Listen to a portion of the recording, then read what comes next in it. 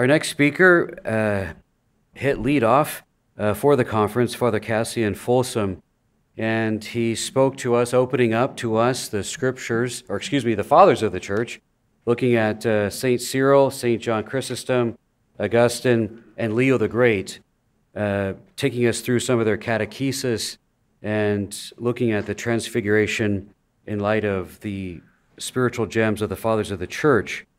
This morning he will speak to us about post-communion prayers and the Transfiguration. So Father Cassian, welcome back, and thank you very much for your talk.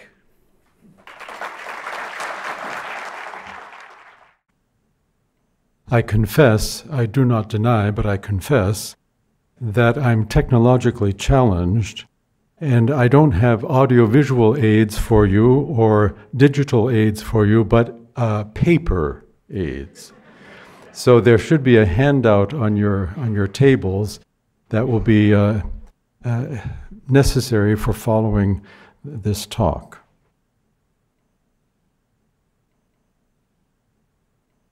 The orations of the Roman Missal, what we call euchology, to use a technical term, these orations refer to the transforming effects of the Eucharist over and over again.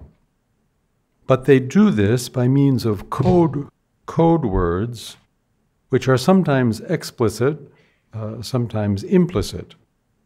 In this lecture, I'd like to provide you with the tools to decode the message. The message is extraordinary, namely that the Eucharist not only transforms those who receive it, but divinizes them. There's a connection here with the patristic text we examined earlier, because the euchological tradition of the Roman liturgy was strongly influenced by St. Leo the Great. You recall the magnificent phrase about the effects of the Eucharist in Leo's Sermon 63, where he said, "The participation in the body and blood of Christ accomplishes nothing less than this, that we cross over into that which we have received." In Leo's theology, this transformation depends entirely on correct Christology, or in other words, an orthodox theology of the Incarnation. Let me attempt a systematic presentation of that theology here, so that when we look at selected orations, which are not so systematic, we'll be able to understand them more easily. In Leo's teaching, the Chalcedonian teaching, the Word of the Father becomes flesh in such a way that the two natures of Christ, divine and human, are perfectly united in the one hypostasis or substance of his divine person. God's purpose on taking on human nature is to allow man to take on the divine nature, to become divinized. This is the admirabile commercium, the wonderful exchange that the liturgy proclaims. Because of our common human nature with Christ, we are joined to him, and being joined to him who is God and man, we participate also in his divine nature. Tertullian says that the flesh is the hinge of salvation, caro cardis salutis. That is, we are joined to the flesh of Christ by his human nature, which turns, like the hinge of a door, over to the divine nature. How does this divinization come about? By means of baptism and the Eucharist. By baptism, we become members of the body of Christ. We're still looking at St. Leo's theology here. The body of the one reborn, he says, becomes the flesh of the crucified. Becoming the flesh of Christ, we are united also to his divine nature. The same thing occurs in the Eucharist. We receive the body of Christ, indeed we become the body of Christ, and being joined to his human nature, we participate also in his divine nature.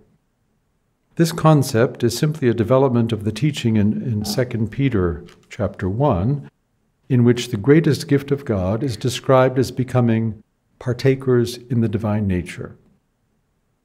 In Leo's language, the key words describing this divinization are particeps and consors. Christ is a particeps in our human nature, a participant in our human nature, and we are participes or consortes, sharers in his divine nature. These words or their derivatives are used constantly in the Mass orations. They are important code words. So when you encounter them, pay special attention. There are other less frequently used words that describe the same dynamic, such as transire, to cross over, or transfere, to transfer or to become, to change into, and transformare. One possible approach to examine the effects of the Eucharist in the orations of the Roman Missal would be to do a word study of this specific vocabulary. That would be very fruitful, but in an oral presentation like this, it would be very tedious. Therefore, I'd like to take a liturgical approach instead, presenting selected orations describing the divinizing effect of the Eucharist according to the unfolding of the liturgical year: Christmas, Easter, the Ascension, Corpus Christi, per annum, and concluding with the Feast of the Transfiguration. And as a way of limiting the material, I have chosen, for the most part, orations that are found both in the 1962 and in the 1970 missals. Let me explain how the handout works, which we will be referring to. There are selected orations given here. First of all, there's the Latin text. Then, in italics under the Latin text, where the text is to be found in these two missals, the source of the text in the tradition, and then an English translation, a literal translation of my own, so that we can understand more the specific vocabulary that's being used. So without further ado, let's begin with one of the Christmas orations, which says, Deus, qui humanae substantiae dignitatem, et mirabiliter condidisti, et mirabilius reformasti, et means both and. Da quesumus nobis eius divinitatis esse consortes, qui humanitatis nostre fieri dignatus est particeps. You notice in bold the words divinitatis, consortes, particeps. The translation is this: O God, who wondrously fashioned the dignity of the human substance, and more wondrously reformed it, grant us, we beseech you, to be partakers of the divinity of him who deigned to become a participant of our humanity. And you notice the source of this oration in the italics above is the Veronense sacramentary by way of the Gregorian sacramentary. I'll explain that in a moment. This oration, probably composed by St. Leo the Great, is perhaps the clearest example of the divinizing theology we're describing in this lecture. The prayer comes from the most ancient collection of Roman orations that we possess, the so-called Veronense sacramentary, which dates from the late 500s. The oration is present also in the Gregorian sacramentary from the early 600s, but was not carried over into the later tradition because in the Gregorian sacramentary, this prayer was hidden in a list of optional prayers for the Christmas season. So its place as a Christmas oration was not carried on in the tradition. The Missal of 1970 recovered this gem of the tradition and placed it as the collect for Christmas Day. The oration did survive, however, in the medieval tradition as a variant used as a private prayer of the priest at the moment of mingling the water and the wine during the offertory rite. You see this on your handout as variant A. Notice that in the 1970 Missal, variant B, prayer was truncated, but the part describing the divinizing effects of the Eucharist is still present. So let's examine the theology of this oration using the text, the first text, right after the word Christmas underlined. The prayer begins with a very simple invocation, Deus, followed by what we call a qui clause, a anamnesis that is describing what God has done for us in the past. Notice the very positive anthropology. God created the dignity of the human substance in a marvelous way, and He redeemed that same human substance in an even more marvelous way. You might recall St. Leo's clarion call in a Christmas sermon, Agnosce, o Christiane, dignitatem tuam. Recognize, O Christian, your dignity. St. Leo has a very exalted view of human nature. In this prayer, creation and redemption are placed side by side. The petition of the oration, starting with Da quesumus, is more complex because it includes another anamnesis, another meditation on God's mighty deeds. How was this redemption brought about? By the incarnation. The Son of God deigned to become a particeps. Look at the end of the prayer. Dignatus est particeps. He deigned to become a participant of our human nature. The petition of the prayer is very bold. Since Christ is now a partaker of human nature, we ask to become consortes, sharers, or participants in His divine nature. Divinitatis esse consortes. Note that the two code words are used in the same oration, consortes and particeps. This is the heart of the Christian message, expressed in a prayer which is raised to God precisely in the context of the Eucharist. It's not a post-communion prayer, which usually describes the effects of Holy Communion that we have received. It's not even a prayer over the gifts, which often describes the hoped-for effects of the Eucharist, but it's a collect, which lays out the big picture and summarizes the theology of the feast. The Eucharist as a divinizing agent is only implicit here. It will become explicit in other orations. Let's pass on to the second example from the Easter season. Deus, qui nos per huius sacrifici veneranda commercia, unius sumeque divinitatis participes efficisti, notice the words in bold, presa quesumus ut sicut tuam coniovimus veritatem, sic eam dignis moribus assequamur. O God, who by means of the venerable exchange, the awe-inspiring exchange of this sacrifice, have made us partakers of the one and highest divinity, the code word of participes there, grant, we beseech you, that just as we have come to know your truth, so we may carry it out by a worthy manner of life. The source is the Gelasian sacramentary by way of the supplement to the Gregorian sacramentary. This oration in the ancient Roman sacramentaries was used both during the Easter season and in the Peranum season. In the Novus Ordo, as you can see by the italics there, the Missale Romanum of 1970, it's used 6 times during the Easter season. Notice that the concept of the commercium, the wonderful exchange in this oration, refers not so much to the incarnation as to the passion of Christ.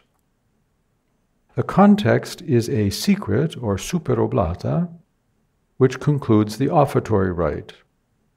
Let's look at the prayer itself. The invocation of God, once again, is extremely simple, just Deus. The anamnesis contains the theological dynamic we're looking for. God has made us partakers, or participes, of his unique and most high divinity, divinitatis participes. How did this happen? By the veneranda commercia, the awe-inspiring exchange of this sacrifice. Which sacrifice? That of the Eucharist, in the first place, huius sacrificii, which we are about to offer. It's a super oblata. Notice the anticipatory language here, which the post-Vatican II reformers disliked so much. The sacrifice of the Eucharist is being spoken about as a reality before the Eucharistic prayer, before the consecration. Obviously, the liturgical texts have no problem with such a theological anticipation.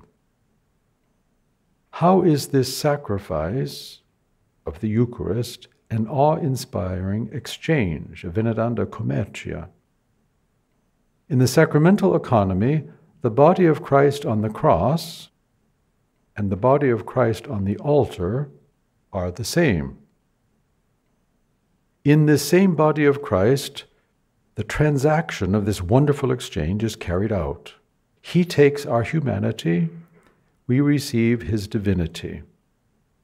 In this oration, the petition looks forward to the effects of the Eucharist in Christian life. In the second part of the prayer, since we have come to know his truth, we pray for the grace to put it into practice by a worthy way of life. Usually, an expression like tuam veritatem refers to Orthodox Christology. Thus, soteriology, how we are saved, and Christology, who Christ is, are intimately linked. We can only be saved if Christ is who he says he is, and who the Church's dogmatic definitions proclaim him to be. Our human nature can't be saved if it hasn't been assumed by the only begotten Son of God. There's a second oration on your handout for the Easter season at the bottom of the page, beginning ab omni, and the bold print word is transferat, to transfer or change into. The same prayer is found in both the 1962 Missal and the 1970 Missal, with this difference. The oration in the Tridentan Missal was directed to Christ, whereas the 1970 version is addressed to the Father. And I'll say more about that in a moment. Let's look at the text. Ab omni nos quesumus Domine vetustate purgatos, sacramenti tui veneranda perceptio in novam transferat creaturam. May the awe-inspiring reception of your sacrament, we beseech you, O Lord, change us, purified from all oldness, change us into a new creation. The context is a post-communion prayer, and as we might expect, the oration describes the effects of the Eucharist. The scriptural allusion is to St. Paul. If anyone is in Christ, he is a new creation. The Easter orations often play on the contrast between oldness and newness, referring implicitly to the effect of baptism. The use of this prayer during the octave of Easter reinforces this baptismal interpretation. That is, the reception of communion by the newly baptized is described in reverential terms, veneranda perceptio, a reception which inspires awe. Thus, having been purified of the old man in baptism, the new Christians pray that the reception of the awe-inspiring Eucharist might have a divinizing effect, that is, that it might change them into or cause them to become a new creation. I'd like to make a brief excursus, a detective story really, about the doxology. The most ancient version of this prayer You notice in the very last line on that first page, the source is the Veronense. This ancient version doesn't say sacramenti tui, your sacrament, but simply sacramenti. The prayer in the ancient sacramentary is addressed to the Father, and the doxology begins with the word per Dominum, which is to say, through our Lord Jesus Christ. The prayer addressed to God, the Father, through Jesus Christ. That's in the most ancient layer of the Veronense. The next layer of the tradition is the Gregorian sacramentary, and the prayer here has inserted the word tui sacramenti, your sacrament, which could mean the Father's sacrament, but could also lend itself to a Christological interpretation. That is to say, the prayer becomes somewhat ambiguous. In any case, in this level of the tradition, the doxology begins with the word per, again, through our Lord Jesus Christ, so the prayer is still addressed to the Father. Now, one of the earliest printed missals, that of 1474, changes the doxology, I suspect using a 13th century source, and now the doxology begins with the word qui, you who live and reign with the Father. That is, the prayer is addressed to Christ. The Missal of Pius V, 1570, repeats this variant. Now the doxology is even more explicit, beginning with the words qui vivis, you who live and reign.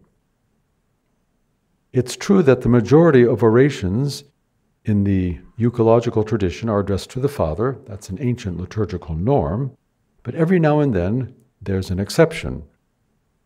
The post-Vatican II reformers wanted to eliminate the exceptions and therefore corrected the Tridentan wording of this prayer to return to the doxology which it had in the ancient sacramentaries. In the 1970 Missal, therefore, the prayer is once again addressed to God the Father, clarifying any possible ambiguity by adding the words, your Son, the sacrament of your Son. So the prayer now reads, may the awe-inspiring reception of the sacrament of your Son change us into a new creation. Through all these textual variations, the transforming effect of the Eucharist remains the same.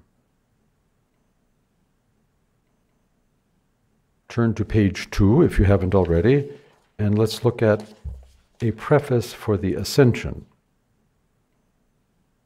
For the Feast of the Ascension, we have a preface from the Gregorian Sacramentary, but inspired by a more ancient text, a longer preface containing language reminiscent of the sermons of St. Leo. It's fair to affirm that the text of this preface, as it has come down to us in the missals of Pius V and Paul VI, is inspired by St. Leo the Great.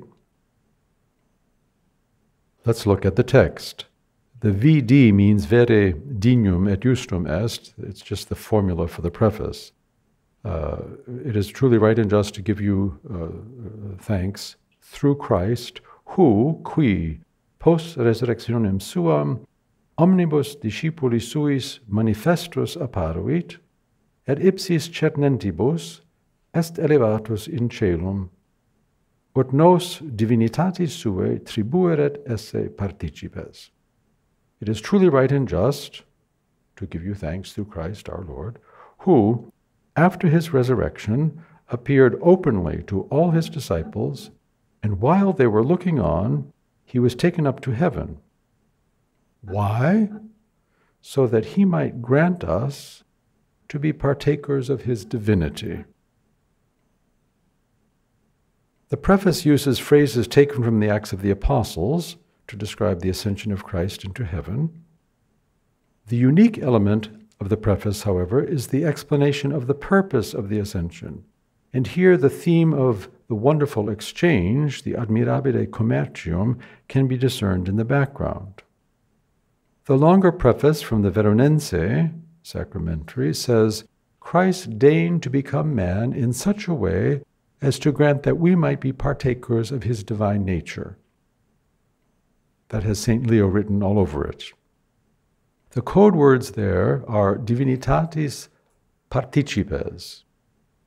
In this case, the divinization of the Christian is not described as an effect of the Eucharist per se, but as a result of Christ's redemption in general, brought to completion by his ascension into heaven.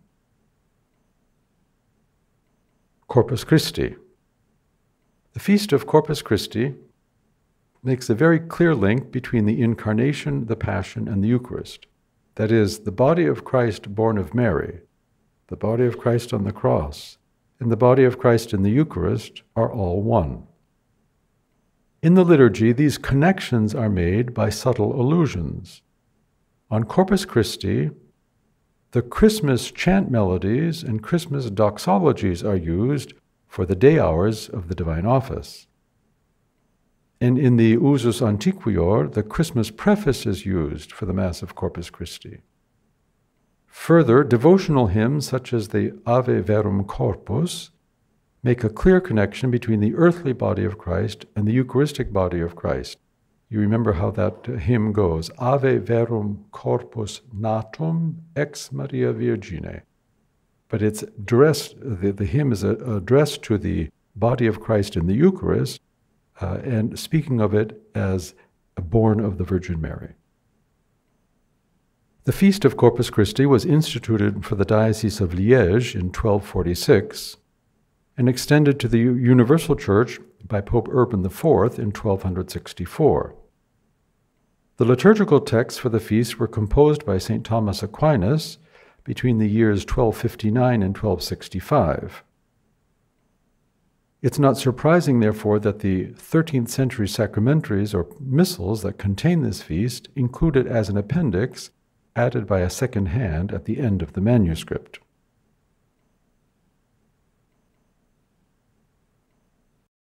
This is how the prayer reads. Fac nos quesumus Domine, divinitatis Tuae, sempiterna fruitione repleri, quam preciosi corporis et sanguinis Tui temporalis perceptio prefigurat. The prayer is addressed to Christ, qui vivis, you who live and reign.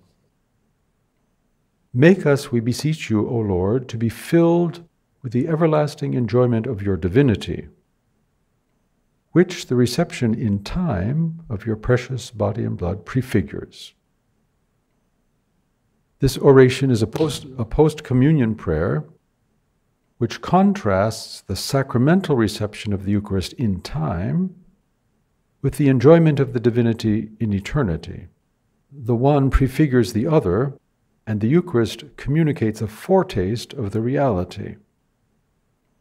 The use of the word fruor as opposed to utor is significant. In Christian Latin, fruor, or in this case the noun fruitio, refers not to the earthly enjoyment of secondary goods, but to heavenly delight in primary goods, the good itself, which is God.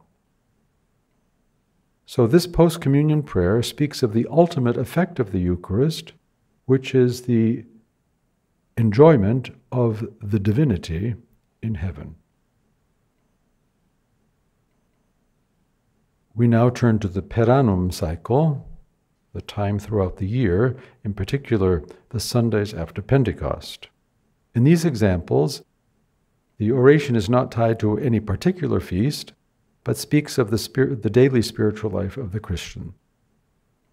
The first example, Concede nobis omnipotens Deus, is found only in the Missal of 1970. It's a new composition, a post-communion prayer, citing St. Leo's Sermon 63 almost verbatim. I've included it here because we examined this important sermon in the last lecture, and you'll recognize the language immediately.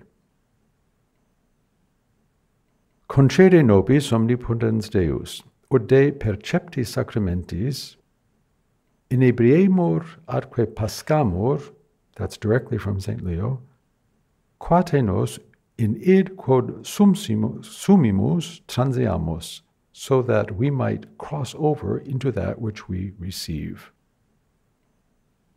You'll recall that in Sermon 63, Leo is speaking about the change that takes place in the person who receives the Eucharist, a change which he calls commutatio. The effects of the Eucharist include a profound transformation of the moral life of the recipient, but not only. The change is so dramatic that we are changed into, cross over into, that which we have received. There is a change in being. In other words, we become the body of Christ. This oration, however, is, as I say, is a new composition, simply citing St. Leo almost word for word. The second example is from the ancient classical tradition. The oration is taken from the Roman sacramentaries, the Gelasian sacramentary, by way of the supplement to the Gregorian sacramentary. The key word here is not transire, as we saw before, transiamos, but transfere, as you see in bold. But both words have a similar meaning. Here's the oration. Oblatio nos Domine, tuo nomine dicata purificet, et de die in diem ad celestis vitae transferat actionem. May the oblation dedicated to your name, O Lord, purify us, and day by day change our behavior to that of a heavenly life.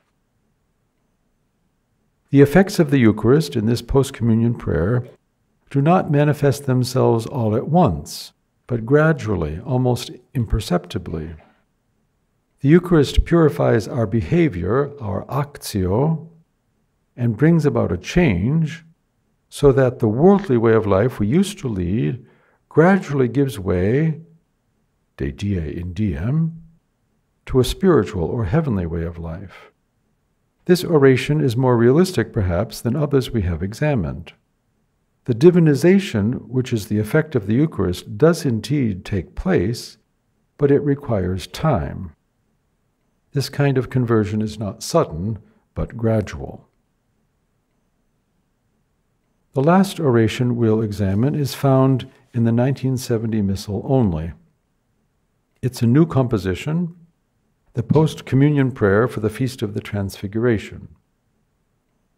I've included it here because it corresponds more explicitly to the theme of this conference, Transfiguration in the Eucharist. Here's the text. Celestia quesumus Domine alimenta, quae sumsimus, in eius nos transformant imaginem, coius claritatem gloriosa transfiguratione manifestare voluisti.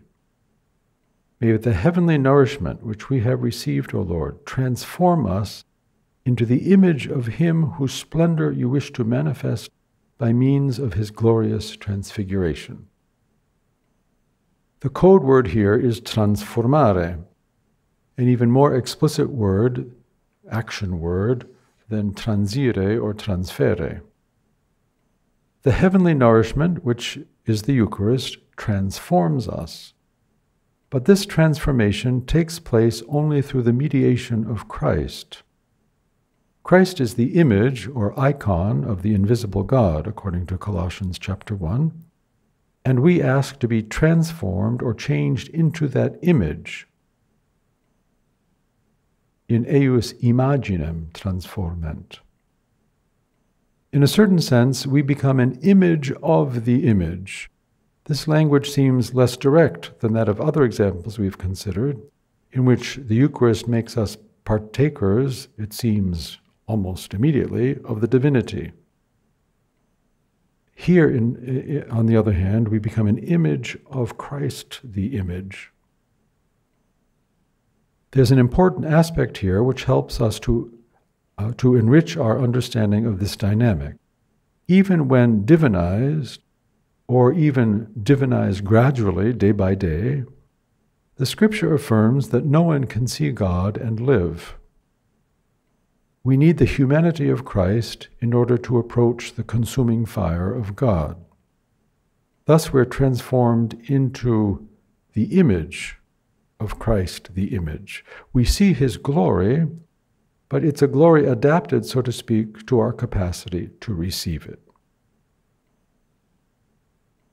Having examined 8 selected orations, we're now in a position to summarize our results. The Eucharist divinizes.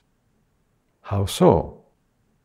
By means of the Incarnation, which is brought to completion, of course, in our Lord's Passion and Resurrection and Ascension, Christ takes on our humanity, humanitatis participes. We become partakers of his divinity, divinitatis consortes. We've seen various examples of this. This is a wondrous exchange, an admirabile commercium, or in the plural, veneranda commercia.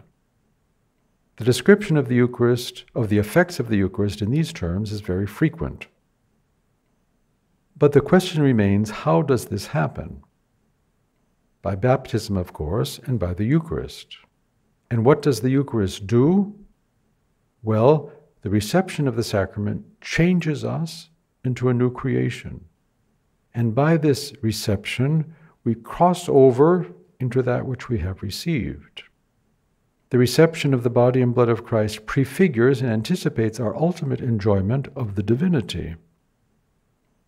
And the exchange, the commercia of the Eucharistic sacrifice, causes us to participate in the divinity. The oblation of the Eucharist changes our way of life. The heavenly nourishment of the Eucharist transforms us into the image of Christ. These affirmations are quite extraordinary. The Eucharist divinizes. The gift of God is beyond measure, beyond reckoning. It's our task simply to receive the gift and recognize its value. As the Lord says in the Psalms, "Open wide your mouth, and I will fill it."